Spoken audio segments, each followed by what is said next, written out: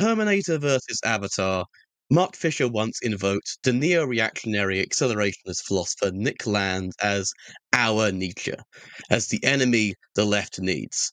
Well, my guest today, Daniel Tutt, argues otherwise, that it is in fact Nietzsche who is our Nietzsche, and it is Nietzsche who is the enemy the left needs, not simply as someone to be cast out, but to be worked through, such that we can pass through Nietzsche's temptations, be unwelcome guests at his table of higher men, and on the way we find ourselves on the other side of Nietzsche, of a kind of philosophical awakening towards a new Marxist clarity.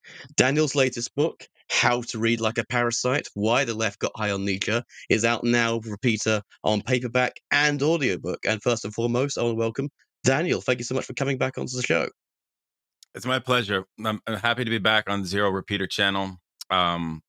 Great to be here, Adam. Thanks for putting this together. It's very exciting. Thanks for reading the book and everything like that. So I like that intro. I mean, we can talk about everything you just said, but it's very good. Well, let's just start off in terms of the theoretical. What is the desire named How to Read Like a Parasite? Why did you feel that this book was so necessary, and what was the concept? What's the scene that it's arriving upon, which is already quite bloodied in a way? Sure. Well, it's written from the perspective of a kind of lover of Nietzsche, written from the perspective of somebody that first read Nietzsche in a restless state of existence in my sort of late teens, early 20s, and encountered this, lightning bolt philosophy, which was forceful, which was rarefied, inspiring, something that got me out of my seat, moving around. Really, Nietzsche, in a sense, helped me understand this sort of Socratic maxim of self-examination. But he adds a sort of twist to the Socratic maxim that drives philosophy of knowing thyself, right? Which is knowing thyself is also a task of an adventure that is dangerous. And so Nietzsche calls you to participate in the creation of something. And I heeded the call, and I think that many people have, on the right, the left, the liberal center, you name it. And so I became a kind of Nietzschean in some way for many years, and before I encountered Marx. So immediately I was immersed in Nietzschean literature, very moved by Gilles Deleuze, very enamored by various Nietzschean, especially from the French scene, but I think others as well. And part of what animates the desire of this book is my discovery of a sort of different way of looking at Nietzsche through the lens of politics, right? And part of that is a story of the translation of Nietzsche that I was exposed to through Walter Kaufmann. And this is sort of famously a depoliticized version of the philosopher. And so I really read Nietzsche, Adam, without an awareness of his politics, without an awareness of, I knew that there was a kind of esoteric level or dimension to the philosopher, but I didn't really know that it had a political edge. In fact, if anything, I thought that Nietzsche, when he commented on politics, that those were the most marginal parts of his philosophy. So encountering perspectives on Nietzsche from a more Marxist perspective, Eric Hobsbawm, Antonio Gramsci, Domenico Losurdo, Georg Lukács, and a number of other thinkers alerted me to, because you see, I was also interested in understanding Marxist theory, but I sort of have, in recent years, been interested in historical contextualization of philosophers and what actually drives the philosophical project of a given philosopher, right? This sort of historical materialist context is super central to my book. And so part of what my book is a unearthing of Nietzsche's social, cultural, political context, what drove his thought, and a sort of claim, right, that there is a political agenda at work, despite the esotericism, and that we benefit from reading him in this way. So the desire is sort of coming at a thinker who you were seduced, enamored, in love with to some extent, But then you sort of grew to understand in a deeper way, and actually now see this philosopher in a more productive way as sort of in tension, in a sort of dialectical tension, even with your values, your goals, your objectives on the left, your interests in emancipation. And so I began to read Nietzsche as an antagonist, right? And we can talk about what I mean by parasite and parasitical, because parasite is just a form of reading. It's that, but it's also a homage to the idea of the parasite that Nietzsche actually writes about a fair amount.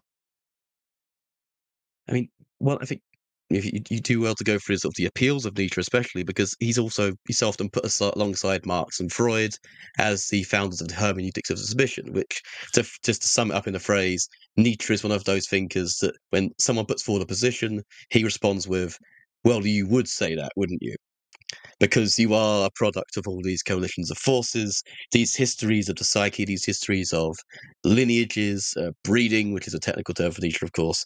And one of the things I find so refreshing about your book is that it does what Nietzsche wants to do to you, to himself. Well, saying, well, Nietzsche would, no, yes, Nietzsche, you would say this, wouldn't you? Because here is your class background, here is your pension you get at the age of 29. Here is your ability to go wander around Lake Garda, the Upper Engadine, and the like. And I think this method of reading is something we should definitely get into first and foremost, which is, have we been reading Nietzsche all wrong? How are we reading him wrong? And just unpack these ideas of the latent politics that have been displaced through our Yes. history of receiving Nietzsche. Yeah. Part of what the argument of the book is that Nietzsche has performed a certain wide scale cultural imprint. And, the very idea of values obviously has a neo-Kantian German thrust when we talk about our own personal value sphere and things of this nature, which of course later becomes popularized in self-help and things like that. But part of that we owe to Nietzsche. I would argue part of how we understand individual suffering in capitalism we owe to Nietzsche's concept of ressentiment, right? So it's in my opinion, right, that Nietzsche and Nietzscheanism, the various forms of his influence, are sort of profound, right, and sort of wide-ranging. Now, with that understanding, the predominant way we've come to understand the philosopher has largely been through sort of reading method that argues that meaning and the determination of a kind of sensible core to all of his concepts is sort of not really possible. Jacques Derrida, the famous French philosopher, famously said this. This is owed, this idea that Nietzsche is sort of indeterminate, that he's decentered, and so on. Derrida famously writes, I don't know, dozens of pages about a late journal reflection of Nietzsche, which simply says, "I have forgotten my umbrella." And Derrida uses this random phrase, which Nietzsche could have just said as like a meaningless phrase. And Derrida says, well, actually, this may contain some kind of secret esoteric key to Nietzsche's views that reveals some totality or some whole to his concepts, or it could mean nothing. And so there's this ambiguity that a lot of philosophers have read Nietzsche. But I'm not as interested in that ambiguity-based, decentered, indeterminate reading, because one of the arguments that I make is that if politics, and by politics I mean a concerted anti-egalitarian agenda, is at the heart of this philosopher's work, well, that actually appears across all of his various ideas and concepts. And so you can sort of piece together a unity of Nietzsche, right? And that's sort of what I attempt to sketch out, both by contextualizing him in a historical fashion, not only through where he stood on the political spectrum, but by reference to the epistolary and to the Nachlass and to the letters, to the exchanges of Nietzsche with his contemporaries. So all of these questions of anti-Semitism, anti-socialism, slavery, his opposition to different forms of egalitarian expression Because you see, Nietzsche confessed all along that he has politics at his center. He also suggests this, right? He says, I'm interested in great politics. So on the one hand, I was sort of frustrated, right? That there's this idea of decentering those politics. And also because, Lukács, right, help me understand that when we read Nietzsche through a political lens, as socialists, as communists, as anarchists, as leftists, across the board, I'm not just going to say as socialists, I'm just saying, let's say on the left, right? Adam, part of what I want to say here is that we benefit from reading Nietzsche that way, where he doesn't become somebody that must be canceled as a reactionary, but actually becomes somebody who's a secret antagonist to our desires for universalism, for equality. Like, he gets on the inside of the left, and that's why he must be read.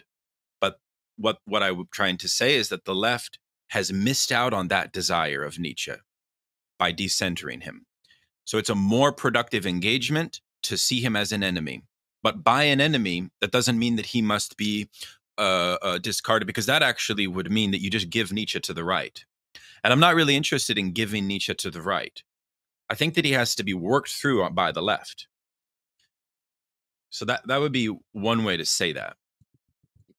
I mean, it's one of the ways I think that Nietzsche is such an antagonist to our desires in a way, as leftists, is one of my main contentions with Nietzsche is the way he frames his entire project in many aspects, particularly around Das Weg Zarathustra, and to some extent Twilight of the Idols, as being against revenge and seeing, I mean, I think there's some interesting stuff in it, particularly about time.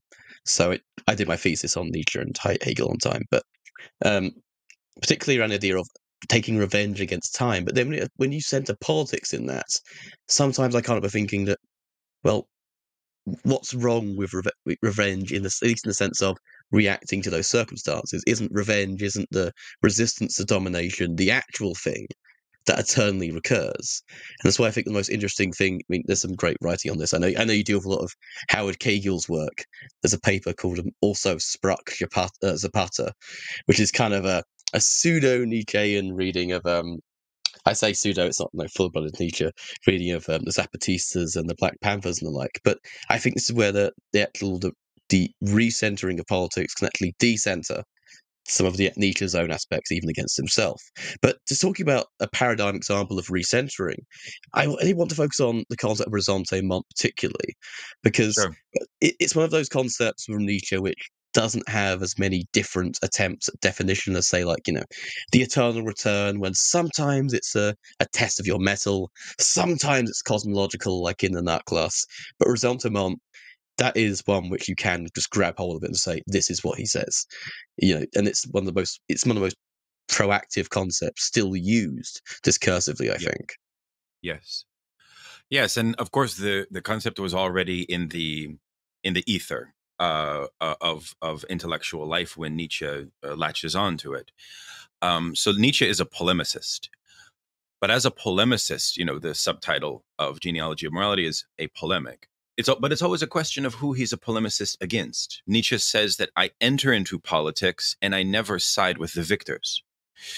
So Nietzscheanism is what we could call, to use a kind of maybe fancy term, is a trasformismo. It's kind of an Italian concept, right, that Gramsci works with, which is that Nietzsche latches on to any political expression and kind of molds it in a particular way, right? And that's actually why Nietzsche exists across the political spectrum, and why he's not reducible just to one expression, and why he can influence a multiplicity of political expressions. So that's very cunning on his part, right? It's a kind of subterranean form of politics, right? And so my question with ressentiment is, how does it appear in the political ether, in liberal democratic societies such as ours, and so on in particular? Part of what I argue here is that, Nietzsche was also a reader in political economy. Slave morality, for example, is also a confrontation with the historical reality of the ending of chattel slavery. And the kind of undergirding argument of slave morality is that new physiological and psychological forms of enslavement will and are happening as a result of the wake of the disillusion. So therefore, Nietzsche becomes a strange thinker of what happens after abolition. So if you are on the left and you are for abolition, right? And many folks are for abolition in various forms, say the carceral complex in the United States, prison abolition, for example. Nietzsche can be somebody that you think with vis-a-vis that abolition project. However, my warning, my contribution to that thinking with Nietzsche, because I would never want to shut down somebody's thinking with Nietzsche. My contribution would be to understand the precise way that Nietzsche thought with the abolitionist movements of his time, and the precise way that Nietzsche thought with the movement for universal suffrage of all men to vote in Europe, for example. Where did he fall on that? What was his comments on slavery? What is the meaning of the continuation of different psychological forms of slavery? Because at the heart of Nietzsche is a sort of noble interest, you could say, in fostering a subjectivity that is radically liberated. So Nietzsche is a thinker of a particular form of liberation. And if you don't perform a careful reading of Nietzsche's intentions, of the architecture of his concepts, I worry, Adam, that you end up, unbeknownst to yourself maybe, advocating that particular form of liberation that Nietzsche was after, which has these elitist presuppositions built into them. So with all of that said as background, on ressentiment, unlike, say, Kierkegaard, right, who understands ressentiment as a kind of cultural affect that can affect anybody in the post-French Revolutionary age, the age of reflection. Nietzsche's more precise about ressentiment, in my estimation and in my reading. In his development of the critique of genealogy, ressentiment really, you could say, stems from the effects of egalitarian movements from below.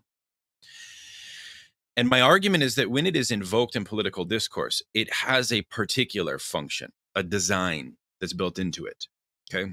And the question for Left Nietzscheans is the following: can you escape that design? Like Deleuze invokes ressentiment a lot. It therefore is a question as to whether Deleuze can really move beyond Nietzsche's design and intent, you see. But let's talk about what Nietzsche's intent with the concept is in my reading. It is meant to cure or mute the problem of what Nietzsche calls extreme suffering in modern life. And therefore, it has a kind of implicit class application.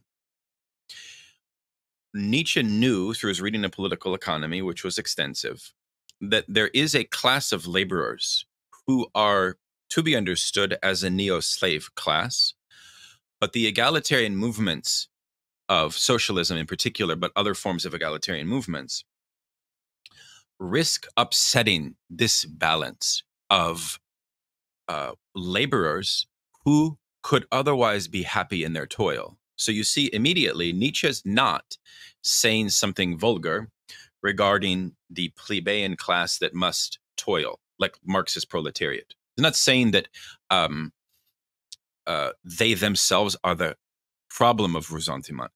He's saying that ressentiment emerges when socialist and pastoral discourses instruct that class to not be content with their situation. And so therefore, Nietzsche becomes obsessed with disturbing the ranking order. He's obsessed with that in a complex way, because on the one hand, capitalism already disturbs the true expression of physiological ranking for Nietzsche. So Nietzsche has a praxis which is trying to restore a better balance of ranking vis-a-vis physiological difference, psychological difference, and so on. But the left, you could say, particularly socialism, aims to totally disrupt all of that. And so I argue that that creates a crisis. And this is tied to Nietzsche's concept of nihilism as well. And so ressentiment, when it is invoked, plays a certain discursive function And I show different examples of liberal Nietzscheans, left Nietzscheans, and others when they use the concept. My argument is basically that it doesn't help us build solidarity with actually oppressed groups. Because what it really does is it ends up fortifying a sort of Schmittian, Carl Schmitt, the famous Nazi jurist, had this idea that politics only begins when you have what he calls the friend-enemy distinction take place. And I think that ressentiment has a problem built into it as a concept. Because when you assign it either to an individual or to a group, my argument is that you, unbeknownst to yourself, you sort of make that group ineligible for solidarity with your project. And that concerns me as a socialist, because I think that liberalism is happy to circumscribe groups and cast off groups and portray the world in a certain way, whereas socialism needs to build large-scale class coalitions and things like that. So so that's a bit of it. I mean, the other thing here, Adam, is like, I feel that the concept of ressentiment, especially when you assign it to politics, can be better used, better served by referring to resentment as opposed to ressentiment, because I see ressentiment as a sort of more pernicious form of resentment in some way. It's a kind of overwhelming confluence of negative affects that weigh the subject down in profound ways. Why not use resentment? Resentment is something that is common, is to be expected. Like, for example, I think politics should be about complaint, and resentments are real, right? So the question of politics is one of sublimating resentments. When you accuse a group or an individual of being of ressentiment, the question becomes, you set a very high bar for them to overcome their condition. So that concerns me as a political thinker. So you see my point. It sort of is it's a troubling idea, but I wonder what you think. I mean, in terms of it seems to some extent that your critique also sends again sort of applying sort of the Nietzschean, or you would say that to itself, at least in the sense of ressentiment in its discursive function, providing a kind of fixity to the subject position as being in ressentiment, actually embodies some of those same mechanisms of, in a sense, to use a term from Lukács, reification. I mean, in terms of swapping out, I mean, it is kind of hard to break out ressentiment from its discursive usage, because how does one demonstrate that other than by, doing this kind of Nietzschean affirmation that my grievances make me stronger or something like that? I mean, in regards to ressentiment as a psychologization, there's that lingering thing with, I mean, Nietzsche's famous, philosophizing of a hammer also refers to the hammer used to test for like tuberculosis, the hammer to tap the reflexes. He uses aphorisms because aphorisms are the manner of medical thinking. He's a philologist, it's aphorisms that the first person of aphorisms, of course, was Hippocrates, the Hippocratic Oath fame. And so when it comes to the question of lingering ressentiments, it depends on how one ontologizes it. I agree with you in terms of the pathologization of a rigid category of diagnostic reasoning, but then again, when it comes to an ontology of like the forces within the psyche, do they get backed up by certain obstacles? Is that necessarily something which we need to die on the hill of Nietzsche for? I mean, that psychodynamics is not necessarily restricted to Nietzsche, and historicization can help us frame its political uses. But then again, maybe that's an apolitical reading of the dynamics of forces, which you can find in everything from Schelling to Freud. Yeah, I would say that's a great point, because this is why we can't examine Nietzschean concepts in isolation from one another also, right? Because if you incorporate Nietzsche's community building objectives, which I read mostly as a quite kind of Manichean form of ethics. Like, for a left Nietzschean like Deleuze, when he wrote Logic of Sense, which is my favorite Deleuze text, you'll notice at a certain point in that text, he basically says the revolutionary is beyond the men of ressentiment, right? And there is therefore a bar that is set for overcoming ressentiment. Therefore, the political question is always, has to be, what are the conditions for overcoming ressentiment? Now, that itself adds a kind of spiritual and psychological objective and itinerary to any leftist project, which itself I have no problem with. Where I do see problems, though, right, is when the philosopher arrogates a certain ethical or moral, even though the Nietzschean wouldn't call it moral, circumspection of assigning groups to be of or not of ressentiment. In other words, what is the basis of the determination of who the men of ressentiment are in our time? That becomes a sociological and political judgment that's made. And it's that judgment that I think Nietzsche calls us to make. And it is that judgment that I worry about, you see? I hope that makes sense. Who is to say? You see my point. Who is, because the right, we already know the targets of ressentiment for the right? And those are false targets. They're racist targets, like the black welfare queen. The right used to say that in the 80s and 90s. It's a racist false target, or even attacks on trans people, false targets. So as class conscious Marxists, what are our targets? Who are our enemies? And now Marx teaches us that our enemies are not to be understood in a personalized way. Capitalism is a field of impersonal domination. At the same time, capitalism is also a site where existing domination occurs day in and day out. There's a whole class of managers and bureaucrats that have to enforce adherence to increasing the working hours of the day and things of this nature. So while we should never personalize those processes, right? At the same time, from a Marxist class lens, we can, I think, diagnose certain class formations and subjectivities that are more prone to resentments, such as, for example, the petit bourgeois position. It's obvious why they would be. Well, precisely because if ressentiment largely is driven by envy, and most right-wing readers of Nietzsche will reduce the idea of ressentiment to envy, you can see that the logic of envy would paralyze the petit bourgeois from what? From having transformative solidarity with the interests of the working class.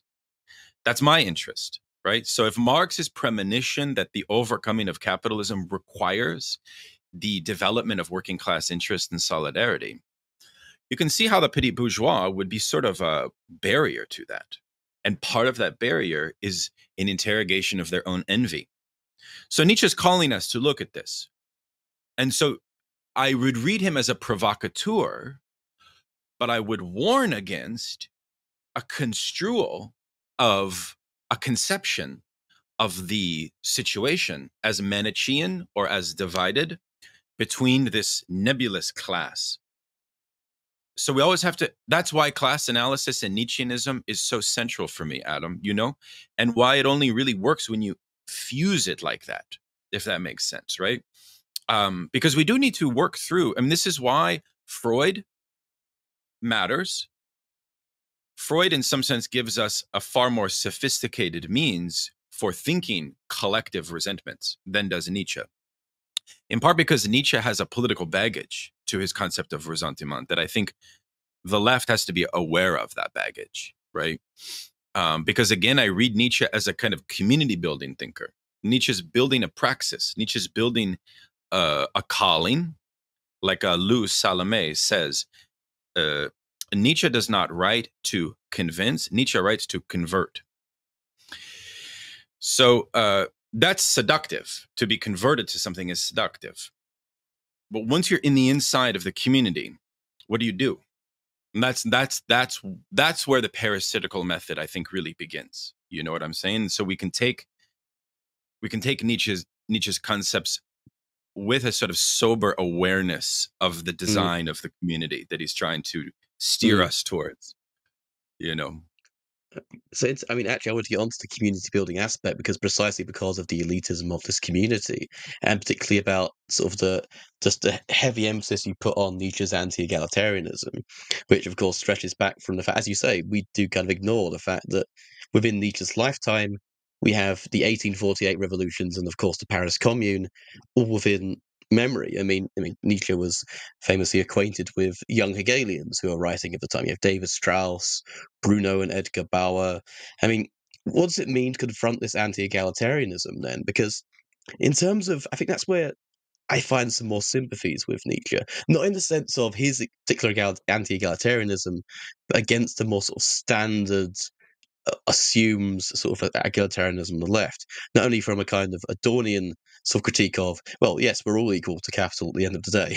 That's the problem of the identity of the value form at this point, but also from perspective of going back to that original quote from Louis Blanc that Marx takes up, from each according to their ability, to each according to their needs, in which the conditions of possibility of materials, of wealth, material comfort, material survival have been detached from the economics of value, and therefore we don't need to be equal to all get what we need, in a sense, not in a sense of ontological equality, but no longer needing this formal dimension. And I know you have a very strong response to this from the Leninist tradition, so I just wanted to kind of sort Yeah, of lead you along the path to try to sure.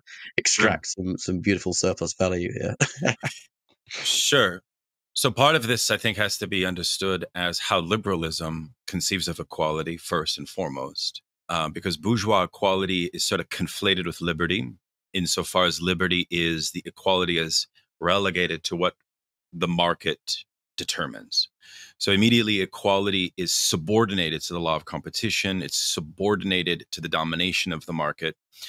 And in that way, Marx stands as a profound critic, especially of equality as one of the main sort of values that the Jacobins, the far left expression of the French Revolution, tried to bring into existence. But implicit within that is also a critique of liberalism on its own terms, right? That, well, your form of equality cannot be realized in the society in which wage labor continues to suppress the full possibility of freedom for so many people. This problem of alienated labor makes equality in capitalism impossible in Marx's eyes. Now, Nietzsche enters into a similar debate, as does Marx, in this precise period of time.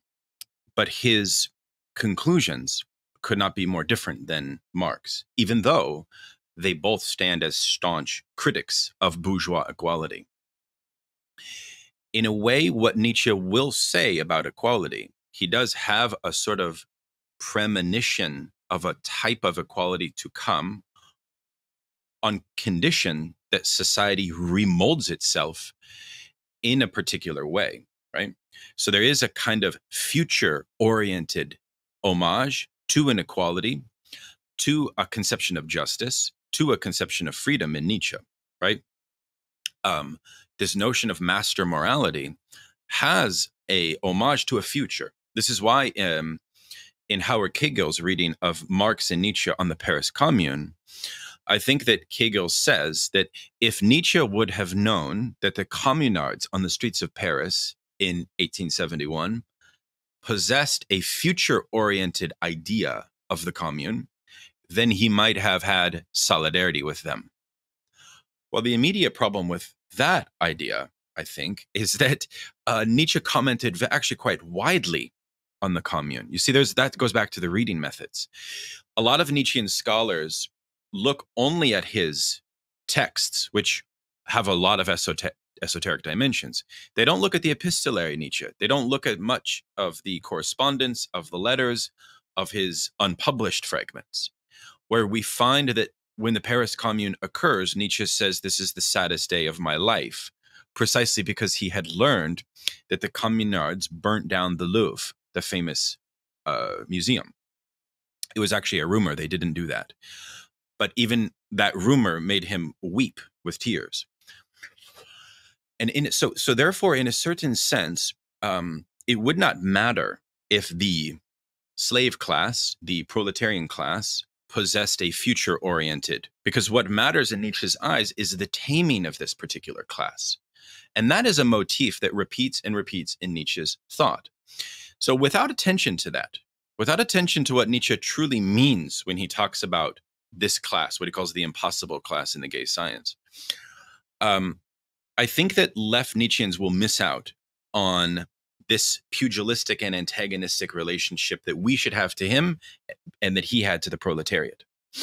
Now, the problem of equality is obviously thought by Nietzsche in a much broader historical register, stretching back to the genealogical forebears of rationalism, Socratism. It's a kind of problem for Nietzsche on multiple levels, not merely within reason, but it also has physiological issues at work. So therefore, I don't see, Adam, the way that Marx's critique of equality, because you see, and this is where the kind of Marxist tradition has to be situated as well, can adequately connect or dialogue with Nietzsche's critique of equality. It can only do so at a certain point, and then at other points it has no sense to me. At the level of understanding the ruling class, the bourgeoisie, and its homage to equality as false, in a certain sense, both Marx and Nietzsche would agree that it's false.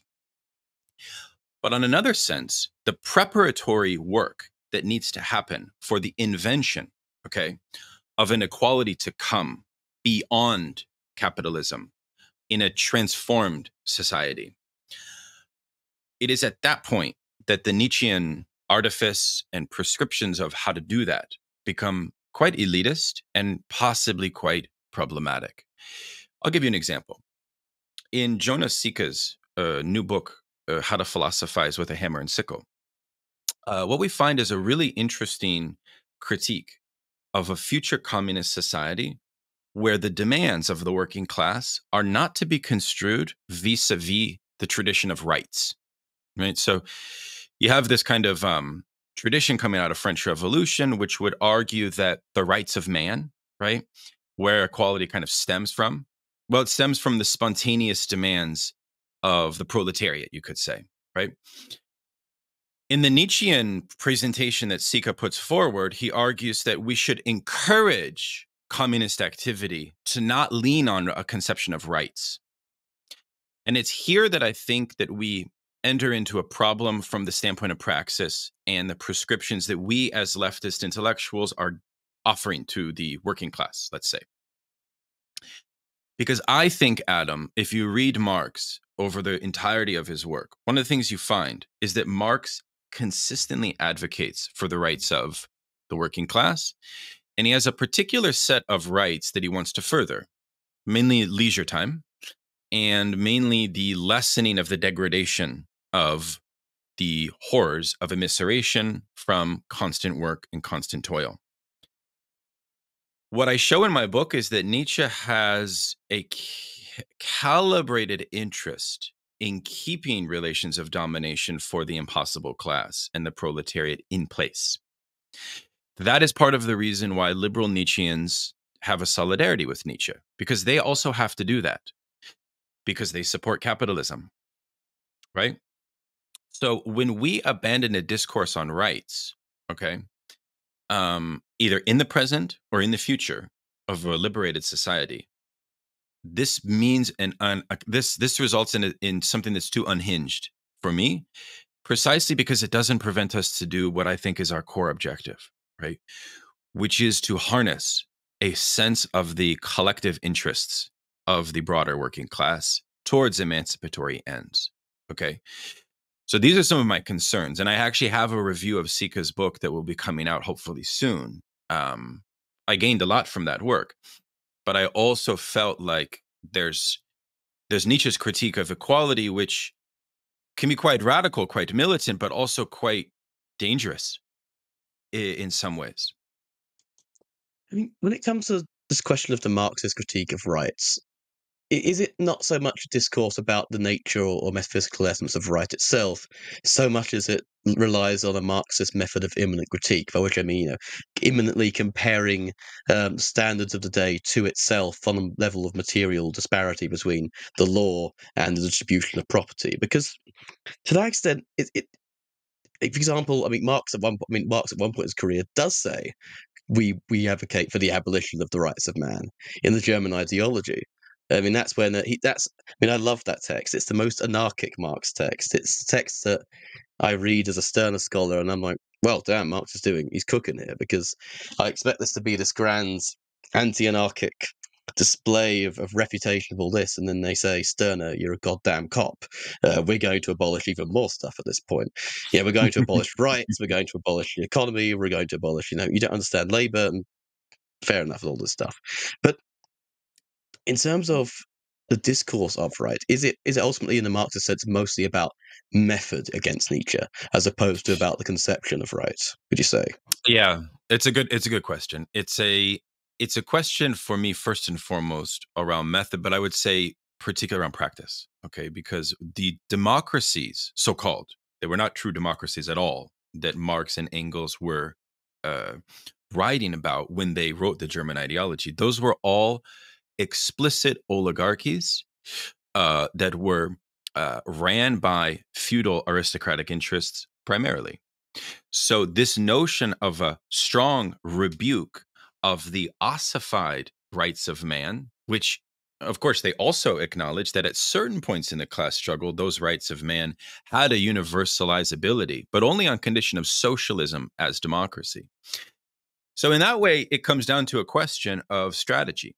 Okay. And this is where this is why we're not just talking in abstractions and PhD dissertations. Actually, I think because Nietzsche is so influential, okay, when we bring him into the left, that actually means that what we advocate as thinkers, as socialist actors, has sort of direct bearings.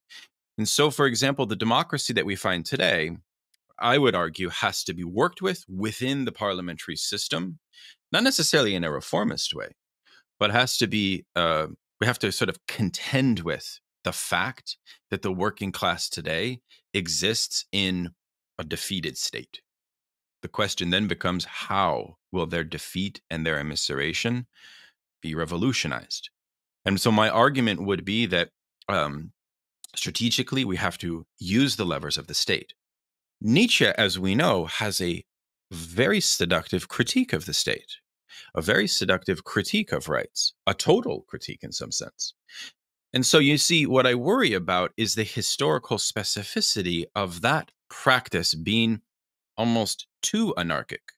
Now, of course, we can then mince and debate the question of anarchism and communism and socialism. That's a great debate to have. But I just think we should be sober about that particular influence that Nietzsche is bringing in. And it's not to say that Nietzsche always makes us anarchists when he appears on the left. I think that there are different forms that he can bring out in us, but this is one that I do worry about.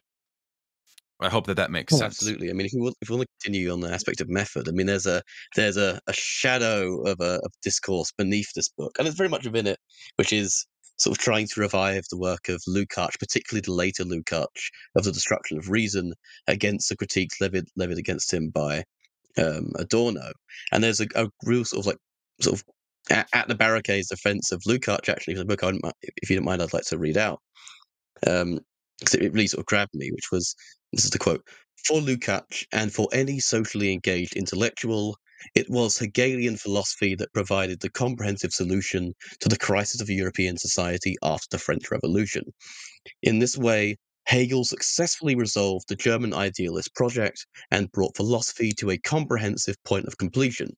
That is, Hegelianism presented a rational account of society and history, and a logical science of the new, in which dialectical philosophy was now capable of addressing the contradictions of the social world through philosophy. Hegel gave philosophy a renewed social mission, which after Marx now implied a radical political and social mission." And the reason I bring this up is because it feeds a lot back into your critique of Nietzsche, using these particularly Lukácsian categories of irrationalism. and also tying back to Hegel. But how much is Hegel a spectre in the critique of Nietzsche as sort of the grand alternative here? And I'm wondering as well where methods of the reading that you apply to Nietzsche might also be helpful as well in the further exposition of Hegel, because he's also, in a sense, on a huge revival. And it's not in the same way that Hegel comes to the left in the same way Nietzsche does. Hegel comes to the left via Marx, but the relationist very tendentious point of theory, yes, but also on a level of practical applications, on a level of dialectical education. Mm-hmm. Yes. So part of what I get from Lukács is sort of, on one hand, it's a kind of philosophical argument that we don't have the time to fully unpack, but let me try to sort of simply state the problem at hand. Neo-Kantianism puts forward a conception that social antagonisms in capitalist society are largely kind of unknowable. There's a sort of problem of man's access to the knowability of the system, right? This is what Marx calls totality. And so Lukács identifies a direction of social and political philosophy after Neo-Kantianism. As you know, Kant puts forward this notion of the unknowability of the thing in itself. Well, in the wake of that Copernican revolution in philosophy, philosophers in German idealist tradition and beyond will start to interpret social reality as also unknowable. And that is what Lukács means by irrational. So irrational philosophy is not to be understood as merely a break from the paradigm of sufficient reason and logical proofs and things of that nature. No, it's a very particular form of a construal of social life and social suffering in particular as fundamentally unknowable. And so what Lukács instructs us with is this lineage of this particular form of interpretation onto social reality. So it becomes a question of the knowability of shared social ills and shared social wrongs. Like one of my favorite French philosophers, Jacques Rancière, has this idea that's kind of close to this notion, which is that politics doesn't begin until two groups have a dispute over what constitutes a wrong, right? And so that's kind of where the irrationalism in some sense falls, which is the irrationalists will say, look, we can't determine the knowability of the wrong in some sense. And so they occlude that. Whereas in the Hegelian tradition, which we could identify in the long sweep of the rationalist point of view on this issue, there would be the affirmation that there is the possibility of collective knowledge of social wrongs, of social ills, and therefore philosophy should be inducted in the class struggle as a sort of effort of revealing and accessing the dialectical logics of social antagonisms in capitalist social life, right? So like if like racism in capitalism is ultimately generated by class struggle as its kind of unacknowledged underbelly, right? The Hegelian orientation would be to sort of show how that works, to show that logic of racialized capitalism and to reveal it. What I see Nietzscheanism as doing is being aware, right, of that dialectic, but trying to subvert it into a more radicalized, irrationalist unknowing of it. And then I therefore argue that we can understand the core of Nietzsche's political intents and his concepts through this prism of a refusal of the knowability of the absolute. This is also what Lukács calls aristocratic epistemology. So the notion of the knowability of social conflict, it's not only that it's not knowable. No, Nietzsche says it's knowable, but only by an elect. Okay, so there you see he's such a dialectical thinker. And if you don't see him on this terrain of a political intention, you don't get to dance with him. So my argument for the left is like, let's dance with Nietzsche, right? Like let's engage with this dance because he's already dancing. He's already dancing over an understanding of capitalism. So irrationalist philosophy has a whole lineage we could talk about and unearth, but that's sort of the idea. And that is a different reading of Hegel than the kind of Zizek'ian reading of Hegel that we're familiar with, right? It's a it's a Lukácsian reading, right? It's a reading of the standpoint of the proletariat. It's a reading of the idea, right, that socialist philosophy, right, should be about generating collective interests for liberation and rationally identifying social ills that we share in common and building solidarities to address them. It's a pretty, I don't know, modest Hegelianism. It's a kind of applied social political Hegelianism, but with the twist that only Marx is able to fully unearth this process. So it's not like a notion that we must return to Hegel and Hegel is enough. It means that Hegel opens up a sort of social vocation for the intellectual. That's the key point. And of course, there's a whole historical, fascinating history of that, like how intellectuals respond to that call, and how intellectuals flee from that call. I consider Nietzsche a philosopher who flees from that social call. And what is that social call? That social call is the construction of a world that would be modeled on a universal, that would be for the achievement and the furthering of an egalitarian promise, right? Now, this is also where Nietzsche comes in with, of course, his critique of teleology. So we have to, so you see, everywhere you go, he appears, right?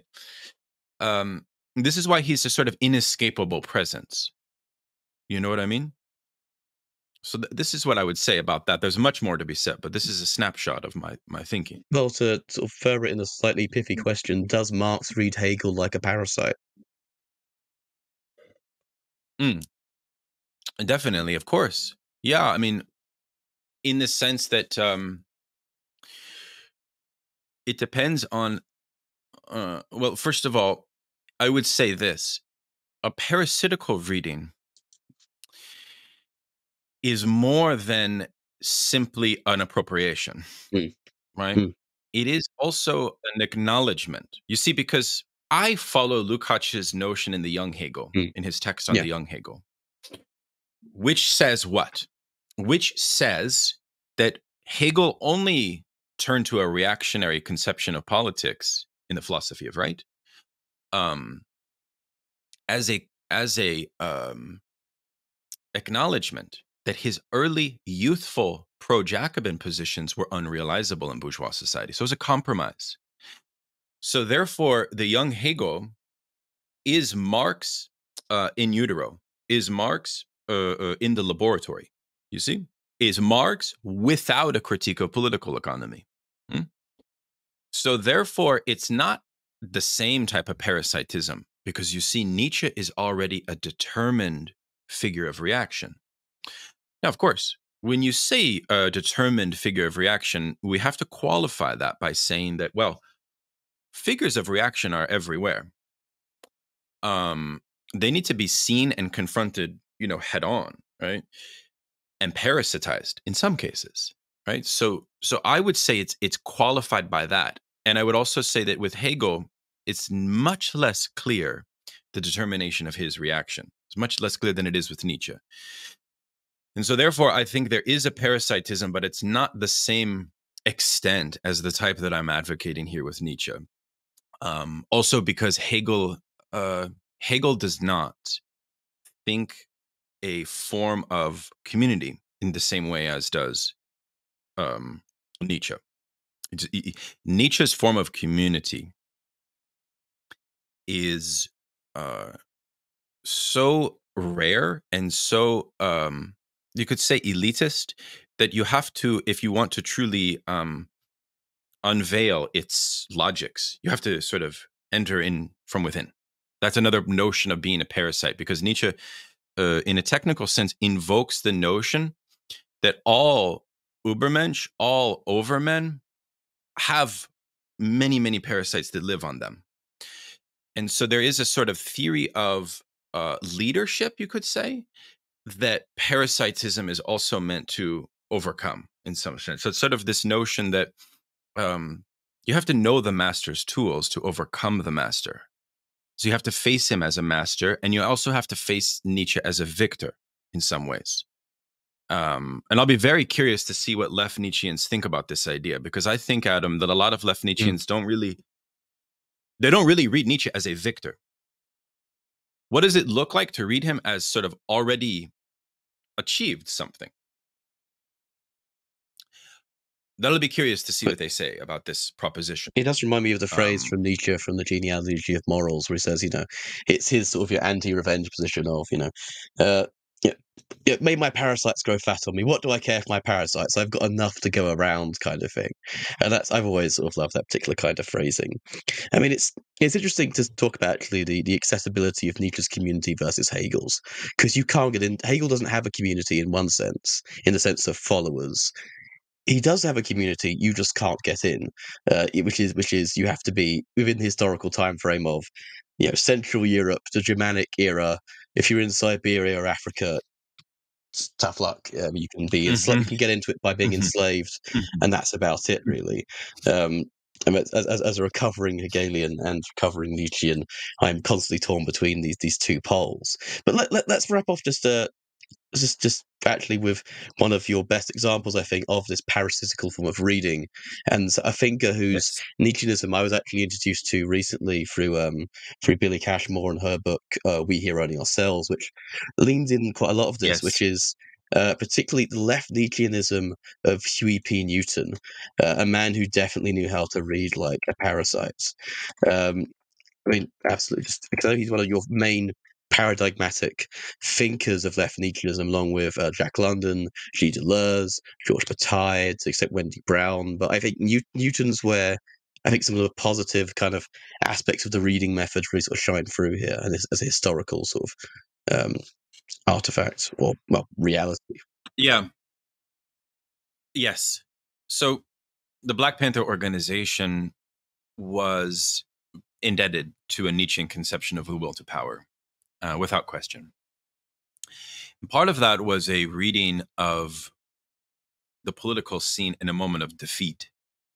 This is an interesting point, which is the civil rights movement had kind of formally been achieved, but it was a half measure. It was sort of it didn't extend to the lumpen proletariat, to the underclass. The black proletariat was still obviously highly oppressed and so on, even after the civil rights movement and so on, right? So Newton diagnoses the psychological condition of black underclass people as in a condition of passivity. Yeah, I don't think he'd say ressentiment, but let's say passivity, okay? He's reading Nietzsche's notions of transvaluation of values, okay? And understanding the linguistic and discourse, even before discourse theory became popular, okay? And he's thinking words latch on to the affective structure of the human in various ways, and they become the site of how we project political values. So Newton comes up literally with a strategy for doing what? Radicalizing the consciousness of the black underclass by reforming the meaning of the word cop. And Newton is really responsible, I rely on, I wasn't the first to show this, by the way, of course. Others have shown this. He invented the notion of pig, okay? And now everyone knows that when you say pig, this associates with a cop. This was a Nietzschean strategy for the radicalization of black consciousness, precisely in the sense that if the cop is rendered in an intuitive sense as a pig, this will produce a depacification of black workers in relationship to the authority of the police, mostly of whom are white, okay? So that's an example of a parasitical reading in the sense that, Nietzsche himself was pretty much adamantly opposed to the class-based worldview of the Panthers and to the undergirding demands and desire of the Panthers. But on Truth and Line in an Extra Moral Sense, a very short fragment from Nietzsche, you can read it as just a few paragraphs. You see the invitation for this reinvention of language and words, which is exactly what Newton did. Okay, so that's a parasitical reading. That's a great example of this, and there's others. Okay, but that would be how I would frame the Newton piece. I mean, no, I think that's a good way of framing it, particularly. I mean, especially when it comes to, I mean, even when it comes to some of Huey P. Newton's use of, and it's hard to say this in the sense in our conversation, slightly less politicized or political in origin, but nonetheless abstractable on the level of their somewhat abstract metaphysical character. When, for example, Newton talks about the will to power, which is more interesting as a reading of the will to power as a concept than it is as a reading of Nietzsche, I guess. And I think that's one of the in terms of. I mean, I'm not a Left Nietzschean. I'm a big appreciator of them, but I'm not. I mean, I'm not a Left Nietzschean. But in regards to stuff like the theories of forces, the particular kind of psychodynamics at play here is because that's not as heavily focused on the politicization. It's more in the sort of the itself a political genealogy of why was he even talking about this in the first place? What was he writing about as he was reading these supposedly apolitical aspects? I mean, do you think there's anything in this kind of ontologization of forces that could nonetheless be helpful? I mean, in terms of parasitization, I mean, even going as far as the fusion of Marx and Nietzscheanism that comes out in something like Anti-Oedipus or something, or something to do with somewhat Negri, less Asafal, because Asafal was very elitist. It was this idea of we were going to start an order of communist monks and we was going to create a new religion for everyone. Fair enough. Bang to rights on those guys. Bang to rights. But there's this aspect which I still hold on to, which is this lineage of Nietzsche read through people like Deleuze in terms of this a new history of transcendental philosophy, a new history of immanent philosophies, as a kind of a new way of thinking about forces, which you can get from early Schelling, you can get from later Kant, and it even to an extent in Hegel, but it's very much opposed to the Hegelianism, although I wouldn't say dialectics. I think Deleuze is doing that of his own time, but there's some recent scholarship by people like Grant Maxwell, which is quite good on this. But in terms of the metaphysics here, do you think there's anything really that politics doesn't infect? Can we just never scrub any of this off? Or is it just, can we keep the knowledge in mind when we use these? Or does it fundamentally transform these concepts in the manner of an immanent critique of their origin? Yeah. I worry that it fundamentally transforms them through this notion I referred to a moment ago vis-a-vis a irrationalist conception. What often happens when we metaphorize or immanentize or render our conception of will to power outside of a more vulgar application of them, and we can talk about how vulgar applications of will to power have played out in thinkers like Mussolini in his reading of Nietzsche, in thinkers like H.L. Mencken in his reading of Nietzsche, and right Nietzscheans. But let's say, so what's the meaning of a less vulgar invocation in Foucault and Deleuze and Bataille and others? It varies. It's not just one. But often, okay, and this is a whole topic for a future debate, conversation, podcast, and so on. Often what I worry about, Adam, is this notion of a certain spiritual conception of the human as always prone to an overwhelming of reactive forces within them that then becomes translated into a sort of analysis of reaction that becomes too difficult to discern the granularity of actual reaction and so on.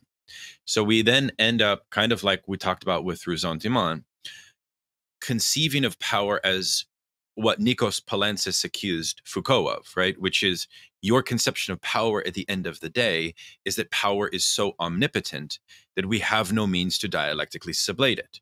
We are sort of caught within it. And then we become, unbeknownst to ourselves, caught in a kind of theological register. So that becomes a question which Alain Badiou would accuse Deleuze of, right? Which is you become a new saint. You become a new ascetic priest. So you've undermined your whole point, because Nietzsche has a critique of the ascetic priests. So you see, he then returns to us. I was listening to an interview with Ray Brassier, and he's like, this is the vicious circle of Nietzsche. You see, does that make sense? So we're tethering with him. We're tethering with him. There's not one way this appears. There's multiple ways it appears. But I do worry, right, that for my interest in this praxis of the development of collective rational interests and class-based solidarities, what I worry about is this conception and construal of a field of impersonal power that can basically lead to conclusions that return us to Nietzsche's pathos of distance, insofar as, well, the revolutionary vanguard are a rare cohort that have found an exit from this, whereas, you know, the masses, this is Nietzsche's anti-masses notion coming back, either cannot escape ressentiment or they're mired in these forms of impersonal power for which they... So Nietzsche's inviting us to a kind of exercise, an acrobatics, a dance to escape these forms. The question becomes, what are the terms for escape? Can we generalize the terms of escape in a way that is truly universal and legible for political action, that doesn't unintentionally reproduce elitist structures? And I said unintentionally. You see my point. These are some of my baseline concerns. It requires a further debate, discussion, comradely engagement, you know, but these are definitely concerns, I think, that are valid. Absolutely. I mean, we've already gone past the hour, so we could speak about this for, as you said, possibly years to come in the future. But there will be eventually some sort of philosophical showdown with someone who's far more Nietzschean than myself. I will be in the referee's ring, being like, okay, no, hold up, hermeneutics of innocence. That's 1 point off. We're subtracting this. No, it's insufficiently dialectical, unserious. No, 2 points off. But in the meantime, all I have to say is, Daniel, thank you so much for coming on the show. It's my pleasure. It was an honor and very enjoyable. I hope that people enjoy the book and that it starts conversations, discussions like we had today. Yep, there'll be updates on our events page over at repeaterbooks.com for upcoming events with Daniel. Of course, there will also be links to the trailer that Comrade Scribble put together for the book. There will, of course, links to the book itself and the audiobook, which are both out now. Buy it now. Buy it now. I mean, otherwise, would you want to live in an eternal recurrence in which you didn't buy this book? If your answer to that is no, go out and buy the book. Anyway, in the meantime, I'll catch you folks later. We appreciate your support of the imprint and the channel. Subscribe to Zero Books today on Patreon. Your material support helps us to promote a variety of perspectives on the left. Also, discover the many titles, new and old, that Zero has curated. Navigate to any of the links in the show notes to extend your support.